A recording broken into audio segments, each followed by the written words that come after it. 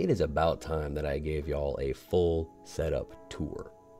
I want to quickly break down all the components that make up the core of my rig, as well as provide some extra details for anyone wanting to build something similar.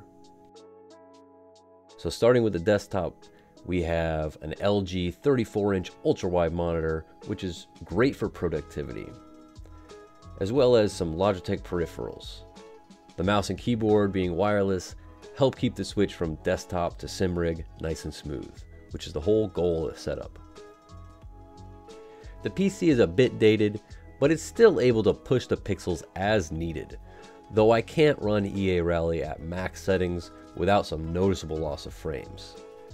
I'm hoping it will be able to run Assetto Corsa 2 when that drops without needing to upgrade anything, so fingers crossed.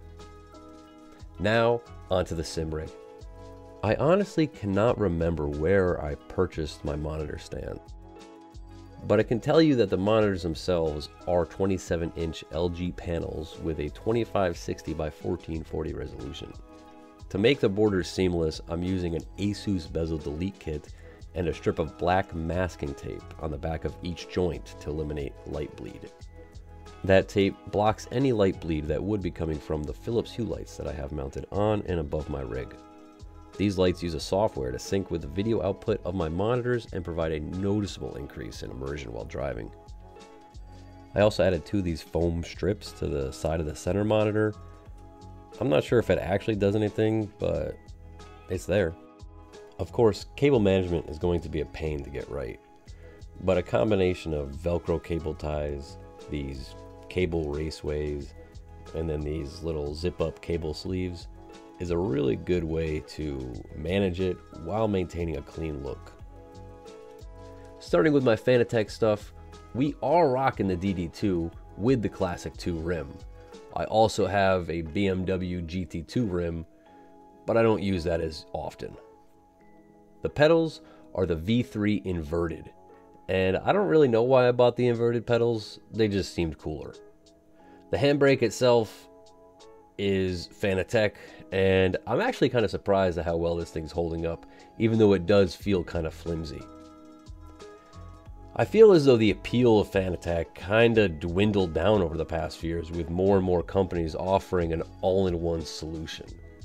And I'm no longer tied down to their ecosystem like I once was, since my Fanatec shifter failed and they quoted me an absurd potential repair fee to try and fix it. One of those companies being Moza, whose HGP shifter has earned a spot on my rig as my dedicated H-pattern shifter, replacing the faulty Fanatec one for less money than it would have cost me to repair it. The Moza shifter has a much more mechanical feel than the Fanatec, and I'm overall very impressed with the build quality. The button box you see in all my videos is a simple unit by Derek Spear Designs, and it just works. The rig itself is the Next Level Racing GT track, and I have to say, I am impressed that it can handle the DD2 and a load cell brake. I had originally purchased it for use with a belt drive wheel and non-load cell brake. When I first started sim racing, there was no ready to buy rigs, and you just had to kind of wing it. Now you can go to Next Level Racing's website and probably find a rig ready to ship within whatever price range you're at.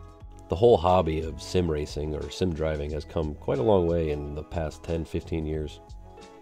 The whole point of my rig is to be able to go from working on the desktop to driving down some dirt road in the sim as quickly as possible with as little setup and cleanup as possible, and without a mess of wires that I have to live with. And I think for the most part I've achieved that. I mean, I'm cutting out the part where I have to set up NVIDIA Surround and deal with that nonsense, but we can just ignore that. Good luck.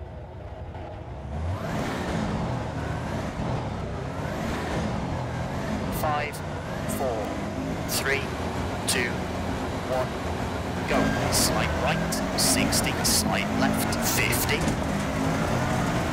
Slowing, slide right and left of the crest, 4 right, keep in, 50, 5 left, 60. Left of a small crest, 70, turn slight left, through dip, 90, slowing, slight left, to 6 right to the crest, 40, 6 left, over bump, 50, bump, 2 left short, into 6 right, and slight left, slowing, into crest, and 3 right, don't cut, into 4 left short, into 6 right, long, slowing,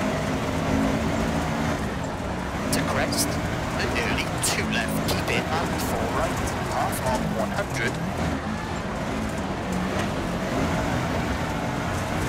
turn 4 left, tightens 140, then 5 right, tightens to slight left 120, slight left, slight right, slowing 100, left entry chicane and 3 right into bridge.